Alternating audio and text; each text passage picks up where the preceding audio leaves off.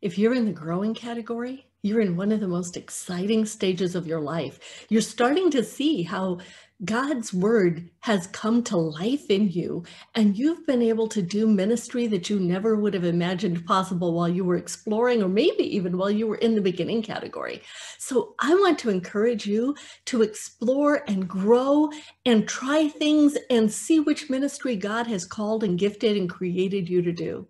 Find out what your gifting is. If you haven't been to the website and checked on growing and discipleship resources, go through some of those resources, like your spiritual gifts inventory. If you don't know what your spiritual gift is, or if you just want to see if it's changed now that you know more and have had more experience with God, find out what your evangelism style is. Find out all of these things, because as you do, what's going to happen is you're going to find God has a plan that will be so fine-tuned for you. You will know that's what you were created to do.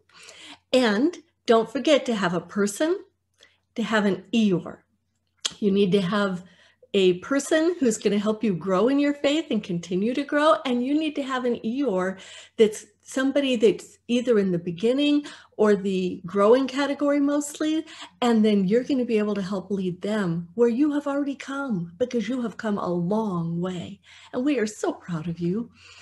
If you have already been maturing, you can help one of these growing members find out how to get there. So make sure and look for them as well.